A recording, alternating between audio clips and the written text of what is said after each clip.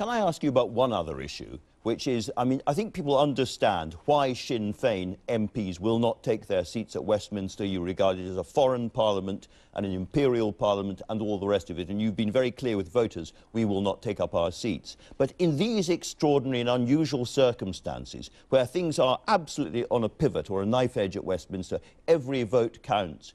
If you did take up your seats, you could have a huge influence on the course of Brexit and indeed on the course of events in Ireland. Is there any party that thinks maybe we should revisit this, maybe we should think again about this? I don't accept your premise that we would have an influential effect. 7 votes, I don't believe would have that effect. And in any event, I have no business, we have no business in your Parliament. The Parliament at Westminster correctly advances and protects what it regards to be British interests.